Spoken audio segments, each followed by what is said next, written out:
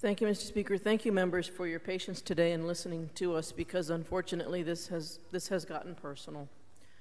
We don't want it any more than you do.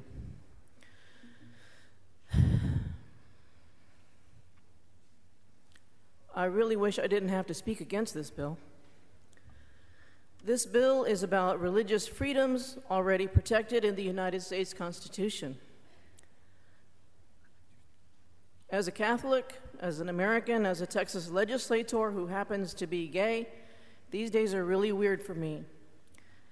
It's hard to reconcile any anti-gay bill with the good and decent people that I know each of you to be. I know you care especially about Texas children. Our collective focus this session on their well-being has been evident. Children's safety, the quality of children's education. But members, it is Texas children who I am most concerned with today. You may not think you are harming children with this bill, but you are.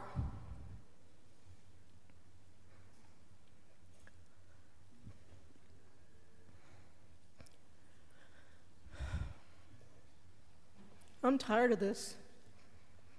When you see a child on the street without a place to call home, there is a 40% chance that that child is gay. And we know through our work to protect children that not every child in Texas has a safe and loving home. And when you layer the possibility that a child may be LGBTQ, life just gets a little more difficult.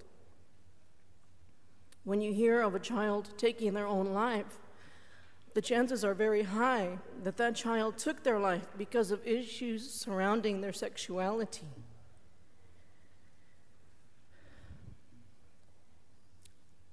Texas is represented on the floor of this chamber. Texas is also back home in your district. Nacogdoches, Amarillo, Lubbock, El Paso. There are children in every corner of our state. They are in the church choir. They grew up loving Jesus, knowing that Jesus loved them back. There are young boys and girls out there who are just trying to be kids. There are girls who just want to play basketball and wear high tops, and they don't want to wear frilly dresses. There are boys who maybe lie about having girlfriends because they really have a crush on the captain of the football team. But they're afraid to be their true selves. They may be bullied. They may or may not be accepted by their parents. Unfortunately, some of them were taught that if they didn't fit the mold, they were sinners. Some parents go to the drastic step of hiring licensed professionals to claim they can convert that kid. They literally say, "I can fix your kid. We can pray away the gay." And I mention these young Texans because they are watching us. I guarantee you they are watching us right now.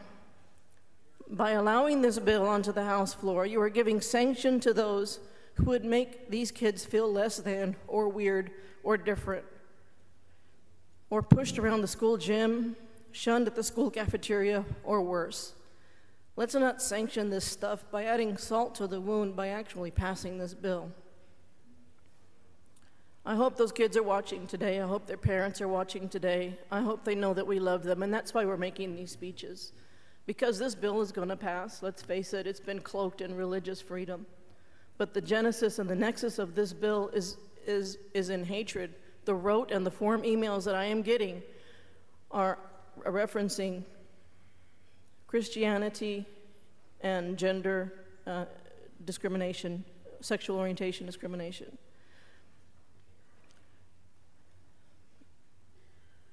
I thank God that as a young girl attending Our Lady of Mount Carmel, the nuns were more concentrated on me learning the basics rather than making me feel worse or different than I already felt. Somehow, through my Catholic upbringing, I learned that God doesn't make junk.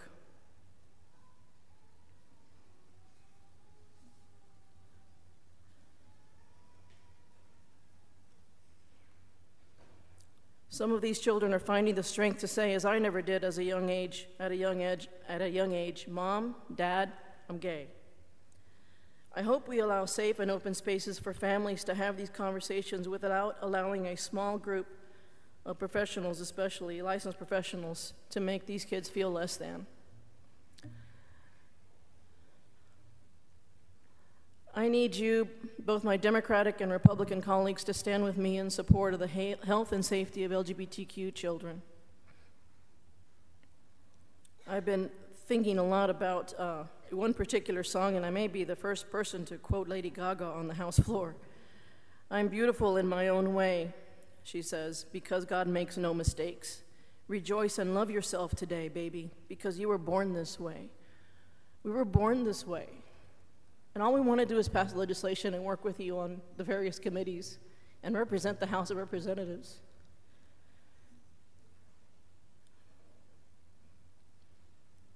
I ask you to vote no on Senate Bill 78,